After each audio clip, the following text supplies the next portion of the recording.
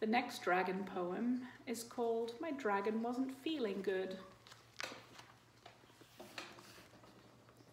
There he is. My dragon wasn't feeling good. He had a nasty chill and couldn't keep from shivering. I saw that he was ill. His eyes were red and watery, his nose was running too, his flame was but a fizzle, and his cheeks were pallid blue. I took him to a doctor just as quickly as I could, a specialist in dragons, and she's in our neighborhood.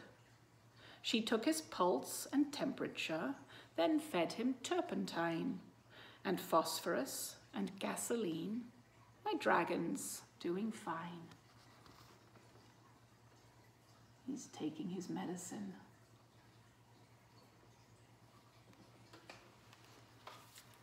The next poem is called I Have a Dozen Dragons. And there it is. A dozen means 12. She has 12 dragons. I have a dozen dragons. I bought them at the mall. I keep them in my closet. It's fortunate they're small. Their horns are red and silver, their scales are green and gold, and all of them are beautiful, and all of them are bold. They eat vanilla ice cream and pickles mixed with ink. They run around the kitchen and jump into the sink. They splash about the basin and flap their silver wings while breathing tiny fires that never burn a thing.